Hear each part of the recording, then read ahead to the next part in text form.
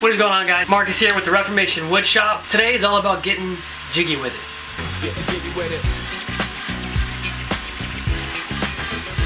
Yeah, I can't dance. So a little while ago, I was watching a video by Craft Lab Knives, and one of the cool tips they had for making knives was to use milk carton cutout templates. You guys know, if you've watched my video covering how I make batarangs out of saw blades, I need a repeatable template. This is pretty cool, except it smells a little funny. It's not as long term as I'd like it to be, even though it's longer term than, say, paper. And if I want to make jigs that have mechanical uses, like running a router against it for a cutting board or something like that, this is not going to cut it. So, in this video, I'm going to show you guys how I take my cutting board game to the next level using clear plexiglass as a template or a jig.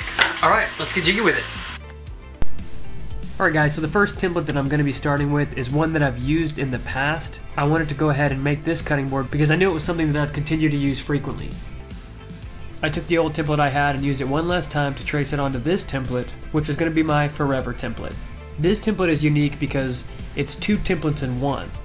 One side is a rounded edge of the cutting board that you'd be making, and one side is a flat square edge of the cutting board.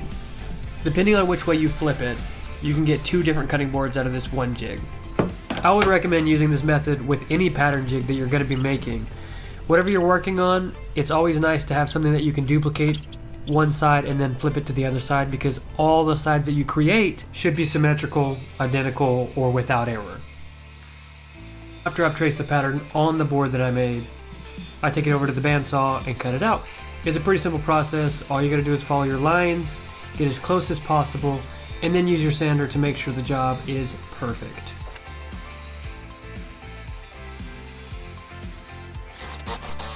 To get that perfect circle right in the middle of the handle, I just take a 1-inch bit and drill straight through the middle.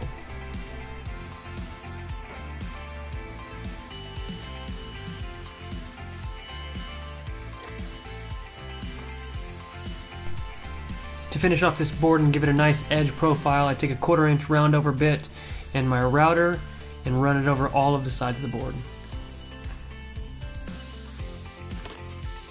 This next template is one that I did not have prior to making this video, but I've wanted for a long time. And this one is super easy to make by yourself. We're going to call this one the Gucci purse because it provides a perfect handle for your cutting boards and it just looks awesome. Okay, so I told myself to cut the big hole before I cut the round handled shape because I was worried that less material would mean it would crack. But I didn't do that because I don't follow the rules. And not in like a bad boy kind of way, but like a dummy, like you forget and you don't do things in the right order kind of way. So we're gonna do this and we're gonna pray that it works. Alright, so wish me luck! To make this jig, the first thing you want to do is get your piece of acrylic and create a horizon line on that piece. Then in the center of that piece, create a circle with a diameter of about 3 inches. After you do that, measure out 1 inch on each side because 1 inch is probably the minimum I would go for the handle. And then create another circle that intersects with those points on your horizon line. So just to catch you up on where we're at with this cutting board, I used blue tape to glue my template down to the actual cutting board. I put tape on each piece, the template and the cutting board, and then I glued the tape to the tape. So after I'm done running the router over the jig, I can just take the tape off of both pieces. And just like with the first board, I gave this one a nice rounded edge profile just to pop it off and make it perfect. And now it's time to oil these beautiful cutting boards up and really see what that maple and cherry wood has going on inside that grain.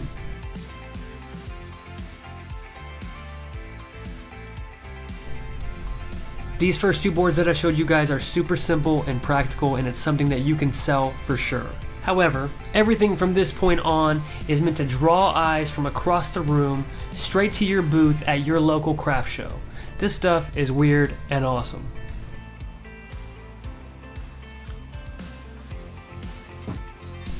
I've seen wooden deer antlers dozens of times on all kinds of weird cool wooden projects, but I don't think I've ever seen them on a cutting board or a charcuterie board. So that's what we're doing, obviously. I googled pictures of a nice rack, and this is what I got, obviously, because my safety search filter is on, you pervs. Anyways, I transferred the photo I found over to a Word document, printed that out, cut it out, traced it onto this piece of acrylic, and then went at it with the bandsaw. This is one template that I wasn't super concerned about the symmetry of it because antlers are unique, and I don't think that if you made identical antlers that it would make much of a difference than if they had their own unique little features. After cutting it out of the bandsaw, I used my rotary tool to reinforce the idea of uniqueness, and I shaped up these antlers a little bit to make them look a little bit more realistic and defined. And speaking of unique, I changed the rectangle body to make it a tapered look so that it looked like a coffin, and then I blacked it out with Rubio black because it's spooky season, baby! This next cutting board is my absolute favorite of the bunch. It's probably my favorite design of all cutting board designs that exist on the planet. It is the crook-necked handle walnut cutting board. This template is another template that I hand drew, and it's something that you can draw yourself, and it doesn't have to actually be that perfect. It's a goofy looking neck that you can cut out on the bandsaw and then shape with your disc or belt sander and make it look exactly how you want it to look. As far as I can tell, this is a pretty common handle, so if you want to just do a Google search instead of drawing it, I'm sure you can find something similar to this one. No worries either way. Off to the bandsaw yet again because this is such a thick board to take away most of the material and reveal that neck.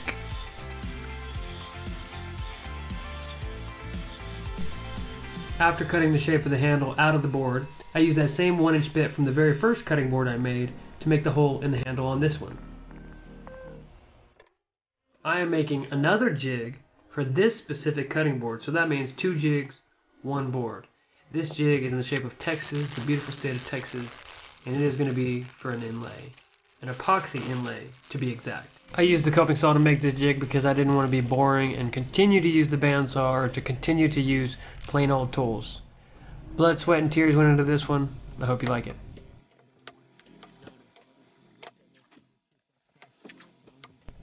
I used the blue tape trick here again and the star bond so that I can get a nice hold while I'm routing the Texas out of this cutting board.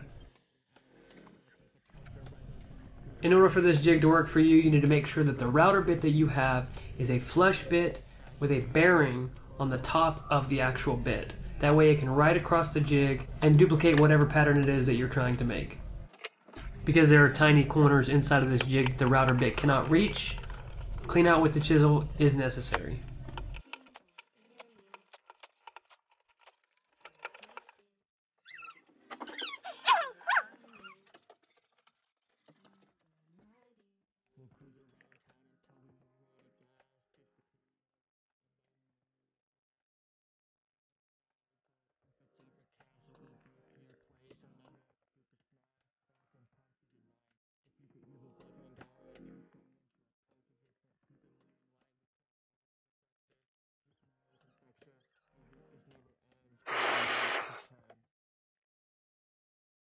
This epoxy inlay jig was pretty much an experiment in and of itself. I had never done anything like this before. So after sanding it down and putting a little bit of oil on it, I was so excited to see what I had done.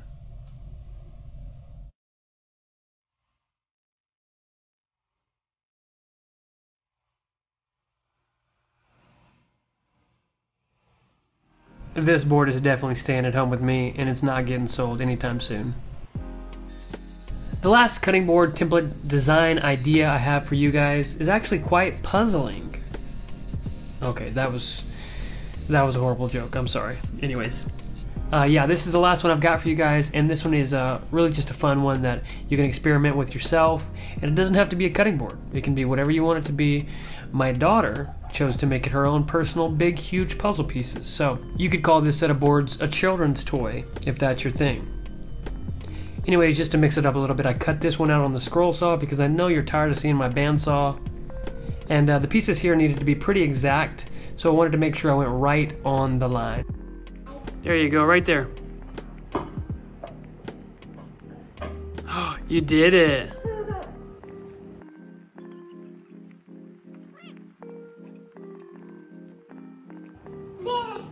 You did it. These templates are just the first of many that I know for sure I'm going to be making because I want my cutting boards to be cool and unique if I'm making them to sell. I love how durable they are, how easy they are to store away, and the fact that I can have a repeatable template with no defects for basically all eternity. Also, it's just nice to give old plexiglass a new life. Recycle, folks. Through this process, I figured out that plexiglass is extremely useful, and there's a lot of footage that I didn't end up putting into this video because I did not want it to be cluttered or crammed or overstuffed. If you're interested in seeing a follow-up video where I show you all of the things I'm using plexiglass for, like a shelf pin jig, like a bow tie jig, I even made a jig that centers up hardware on drawer faces. If you're interested in that, maybe I'll include that in a second video. I'm sure there's 100 other things I could find to add to that video, so if you're interested in that, let me know in the comment section down below.